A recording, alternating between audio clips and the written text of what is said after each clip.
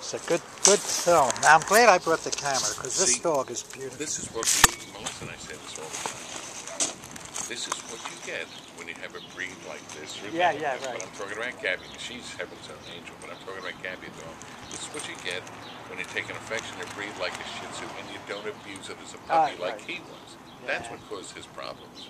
I know, it's a shame. I happen to know because the owners lived next door to her son, so I know what happened to him. And I know how he got to be this way. You want to watch this? Touch this. Here, baby. It's not there. You're going to bring her to the carnival. She can get the little tricks. She don't do many tricks. I watch them on YouTube, some of these tricks that dogs do. I like the one where the dog gets a guy a beer. Did you ever see that? Opens the refrigerator door. You never seen that? Oh, yeah. I may have seen a commercial for Budweiser or something. No, they do. They have a guy taught his dog to get him a beer.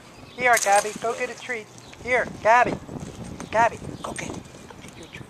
She may or may not take it. We'll see. Well, she ate a couple here. Yeah. You give him one.